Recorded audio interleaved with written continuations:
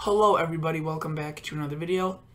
I'm hoping you guys are all having a fantastic day. So today's upload is hopefully going to be a little bit quicker, but I doubt it because there's just, look at this, look at the map. This is the National Weather Service, the weather safety, weather ready nation map, and look at this. Just absolutely ridiculous. Tornado watches across Oklahoma, Missouri, northwestern Arkansas, Texas, severe thunderstorm watches in Texas, flood warnings, flood watches, flash flood watches, flash flood warnings. I mean, absolutely ridiculous amounts. I mean, let's just go right here. Here seems to be the hot spot. Look at that. We have tornado warnings, severe thunderstorm warnings, flash flood warnings, severe weather statement, flood warning. I'm just not going to go through all of that, but you get the point. Absolutely such a dynamic pattern. Don't often see such a dynamic pattern occur, frequently. We obviously do see this a couple of times a year, but when we do, it really could get pretty ugly. The rain amounts absolutely insane, 4 or 5 inches in some areas still to come, while some areas have been already seeing 4 or 5 inches. I know here in Chicago we have not been having the worst of the weather by any means, but it's still pretty bad. So I can only imagine what's going on in the South, where absolutely ridiculous tornado watches, tornado warnings, severe thunderstorm warnings are going on. So I just wanted to give you a quick update on this dynamic, crazy, record-breaking pattern. Yes, and you may be wondering, what's record-breaking again? Yes, they're definitely. I mean, we almost set a record for the greatest amount of rain in one day for the specific April 30th. So let's go to, I wanted to click on this wet through. Okay, so I want to show you, if you live in the Chicago area, you could see you have a flash flood watch, this is I think 5 hour literally said, no. Wait, okay, I don't know really what happened. Okay, never mind. So I want to go back from this. How do I go back? Okay, so this is a 5-day. Okay, so 5-day rainfall. You can see the amounts are diminishing. That's already because a lot happened. Excessive rainfall outlook. Look at this. Moderate. So no, this is not severe weather. Don't get panicking, but this is moderate in terms of the flooding. Excessive rainfall outlook. We have moderate, which is 20 to 50%, which is fairly high. I would say equivalent to a moderate in terms of severe weather. And look at this. This is just absolutely ridiculous. And this is the typical pattern for flooding. It's a typical setup. And you know what? You want to know why? So let me explain this. So there's a low. Oh, that's a bad color. Let's pick a different color, shall we? Let's pick blue. So there's like a low sit-in somewhere. It doesn't have to be here. It could be here. Wherever it is, it's bringing up a lot of moisture.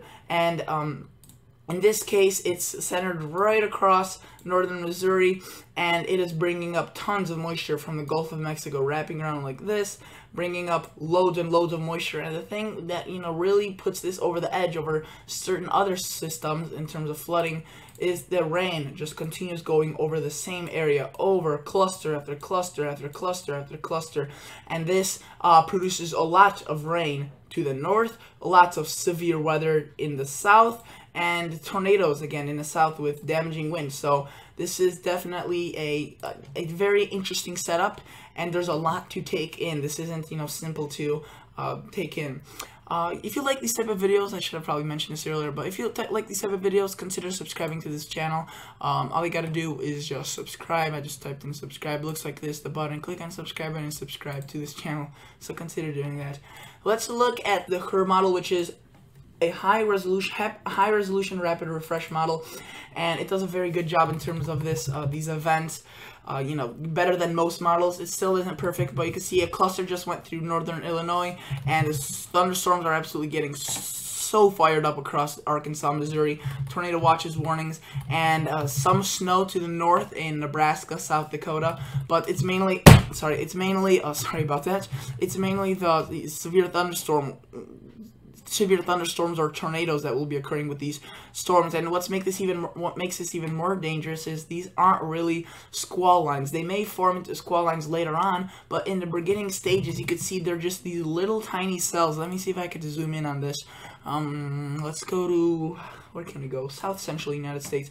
You can see they're just these little cells, and these are much more easily penetrated by wind from the actual system and upper levels of the atmosphere, the middle, the mid levels and low levels, and this gets much more quickly spinning, and there's spin with the storm, and obviously when there's spin, it is more likely to produce a tornado since the ingredients are more likely to come together. As we go on to the future, you can see that it develops into more of a squall line, and that still does not diminish the threat of severe weather. Tornadoes, yes, slightly, but there's been definitely complete outbreaks of tornadoes that have occurred along squall lines. It's not as likely.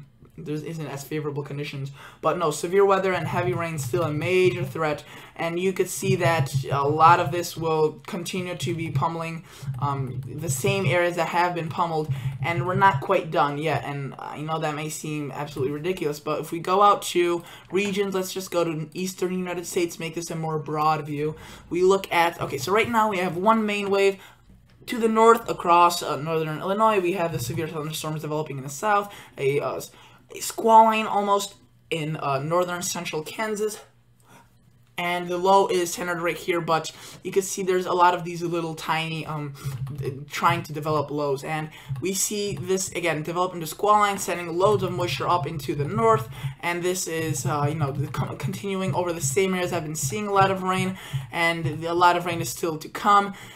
And we see this does weaken, so this is around, let me say, 8, 9, 10 o'clock tomorrow in the morning. You can see it has quieted down, and we see things start firing up again. You can see Oklahoma right there, another line of potentially severe thunderstorms, another outbreak, and we start seeing things get active again across Missouri. You may be thinking, well, maybe it'll just be confined to the south. Well, this will still erupt into a second whole wave that will impact your Thursday. But for now, let's just look at the total accumulated precip, and you can see they're going to be rather high. Many locations in the blue or higher shade that's above half an inch. It may not seem like a lot, but many of these areas have been absolutely saturated by rain, so even 1/4 of an inch would be able to produce flooding. But also these purples, that's anywhere over 2 inches. And keep in mind, there's still a second wave coming after this. You can see the NAM is more vigorous with that and shows a second wave. So let me just go to the radar rain / frozen. Let's show you this. So this is what is okay. So that first wave passes through. You can see that's tonight, and into tomorrow that passes through, and then we see a second one organizing. You can see the low kind of right there, and that produces a little bit more rain. Maybe not as much, but still keeps it rather wet and soggy for some of those locations. And again, does not take much rain to produce flooding when these areas have been seeing 4, 5, 6 inches of rain in the past couple of days. So I want to take you back to now this National Weather Service map, and let's just go through some of these things. So if you are living in northern Oklahoma right now, southern Missouri, Kansas, definitely take care of yourself, because these tornado warnings are getting issued all over the place, and you're not, you may be thinking, oh, this can't happen to me, but I think, you always got to be prepared for the worst. That's what they say. So you can see damaging tornado, $50 size hail, and this is not just in general for Oklahoma. This is for a specific area, the tornado warning. So these are going to be isolated. So yes, just because you're seeing a severe thunderstorm watch doesn't mean the whole state is. But there's the more broad areas are like the tornado watches and the severe thunderstorm watches. Let's go to western Texas, and let's see what's going on over there. We have a severe thunderstorm watch, which basically means the risk for some potentially powerful severe thunderstorms with the risk of damaging winds, heavy rain, and tornadoes. Not really. Mainly damaging wind, large hail, and heavy rain is on the risk. So let's just, okay, this is not loading. Okay, so we ended up clicking on Norman, Oklahoma. Okay, so this was issued at 3:59, and I think, okay, so at this point it looks like if it's moderate. Okay, I want to quickly check this out, because I don't know if the actual risk CPS, not SPC. Okay, yeah, so there is a severe moderate risk, so that's, that's pretty high, pretty darn high. So, yeah, okay, this literally just got updated a couple of hours ago, or a couple of minutes ago. So, categorical risk moderate, that means, widespread thunderstorms are likely, severe thunderstorms are likely, and you should definitely consider taking shelter if you're under a tornado warning, or even consider the possibility of taking shelter if you're under a tornado watch or a severe thunderstorm watch. So the video is going to pause right now. and I think we are back in. Okay, so yeah, I basically just want to leave it at that. You can see if you want to check out your area, if you live in Missouri, Kansas, Oklahoma, Illinois, any of this area that is under the moderate or even an enhanced or slight, go type in just CPC. Just see this link right here. Type that in.